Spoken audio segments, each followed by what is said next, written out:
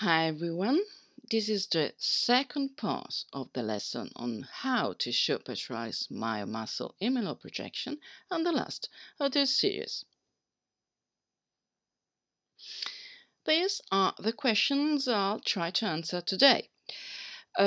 First, have the superior deep tissues been shown on the image as far as possible? And what about the middle deep tissues and the inferior one? These are a few of the many questions we have to ask ourselves looking at the mammogram we've just produced.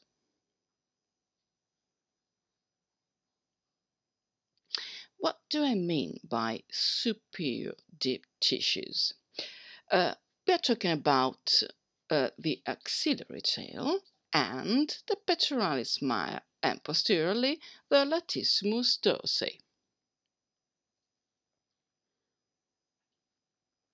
To obtain an adequate width anterior-posterior direction of all deep tissues, I recommend this technique with the patient placed not frontally to the taxa but medially to it, as I showed to you in the last lesson, guiding the patient towards the taxa without rotation.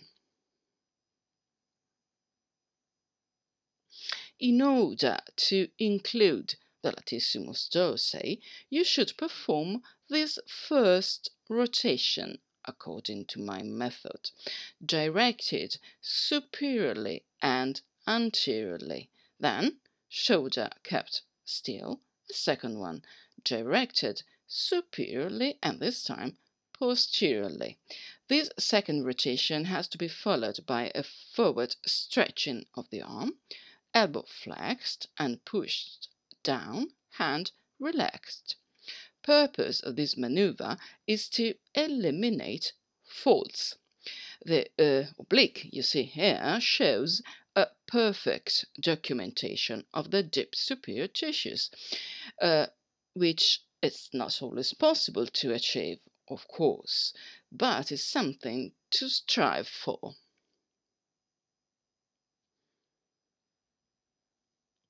In the first image, the patient has definitely stiffened. You see the fold in the deep superior tissues, but we have to say the positioning technique was not properly performed.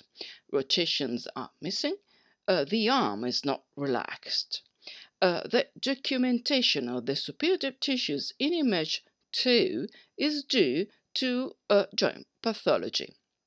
We have to consider the fact that pathologies such as rotator cuff disease are common enough in women and could lead to sometimes significant rejection in shoulder stability and mobility. We have to ask the patient if she can move her shoulder and arm before doing any movement, especially if we notice a certain rigidity of the patient.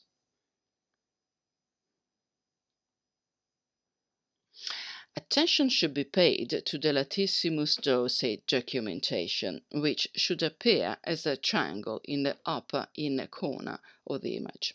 Here you can see examples of exaggerated documentation of latissimus, usually associated with the creation of more or less important folds. The patient here is too much forward onto the taxa, with lateral deep tissues, I mean.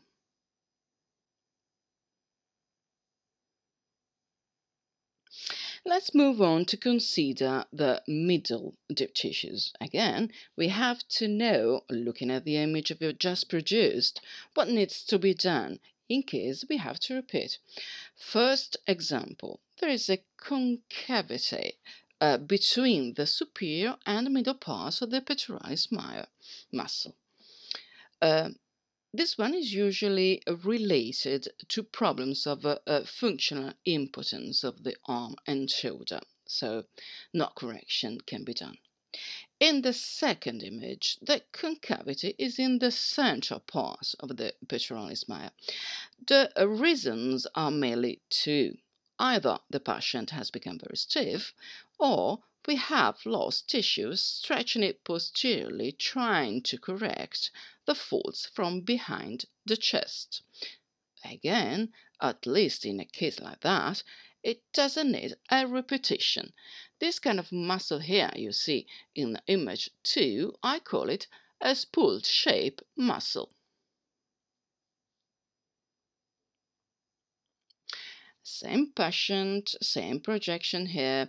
The shape of the muscle is correct in both cases.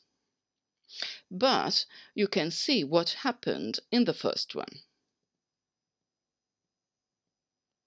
A very important and extended fold was created in the retromammary space.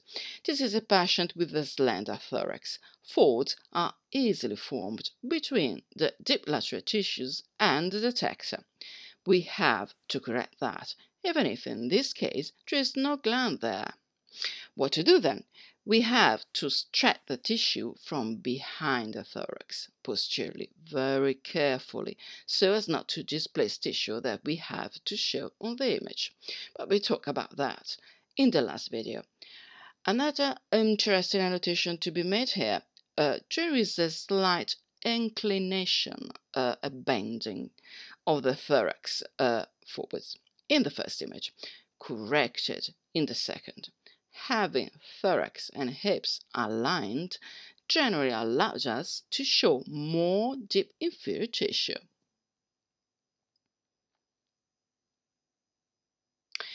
Let me be clearer. Patient posture is an aspect that we have already dealt with in the first 2 videos of this series for the CC projection. It is very important for MLO projection too.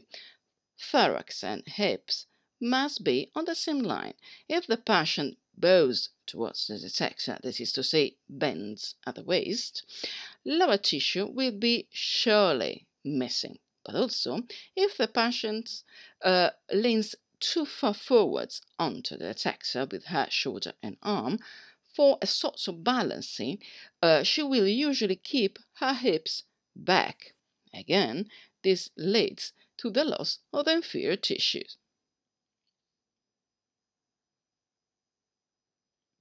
Shape and length of the pectoralis major can in effect be determined by an improper patient posture.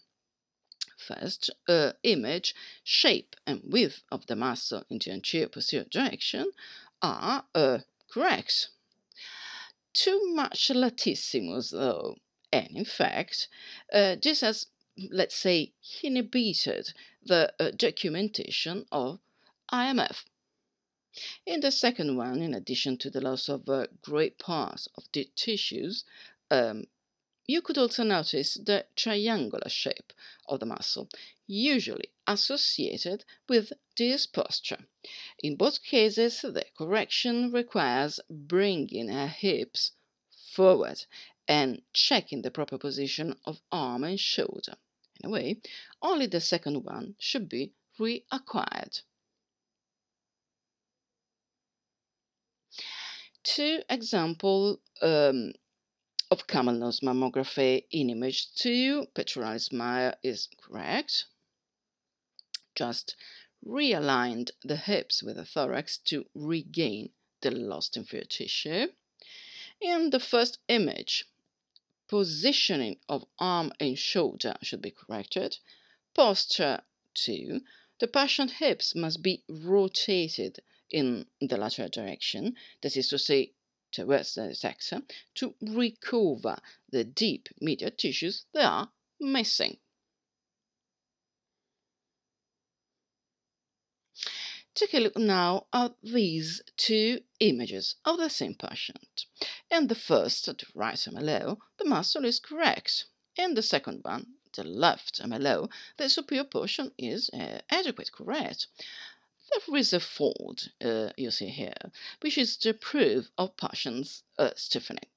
The central part is not correct, is concave, and the muscle disappears before the PNL.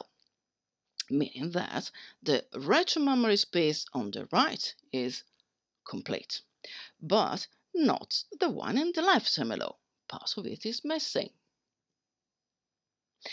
Had there been a lesion, it would have been lost. The corrections to be made are, first of all, asking the patient to relax the whole upper limb and let us to guide her without making any movements on her own. Then check that no folds have been formed behind, and then make her rotate her hips laterally to reach the deep medial tissues, bringing them onto the taxa so to gain more muscle in length. Then perform the up and out manoeuvre. And what is it? The breast must be well raised, as shown in the picture here, then stretched anteriorly. Remember, most of the gland is in the breast anterior part.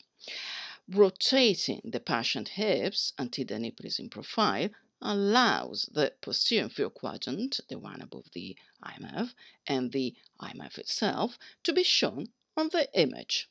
But most of all, since it is today's topic, central and inferior parts of the pectoralis major could be documented properly.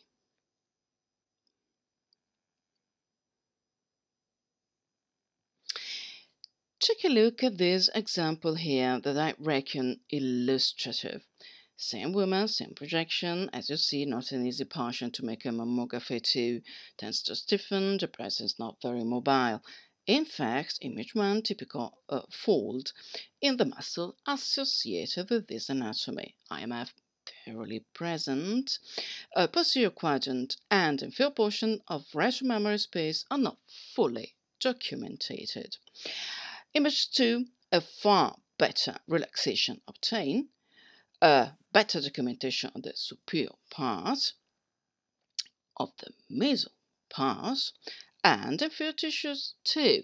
You see the IMF, the posterior inferior quadrant, and the retromammary space inferior part. This is just following the instruction, the recommendation I gave to you. Note that here we have the full documentation of the gland, which in this patient extends very deeply. Please compare.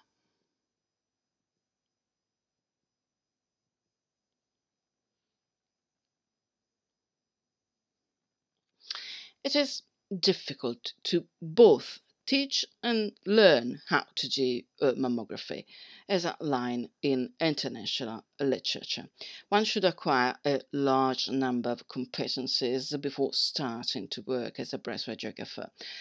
I list some of them here. The job is very difficult indeed, but not only because of that, it's highly satisfying. Well, this is it for today. See you in the next video, hopefully. Bye bye.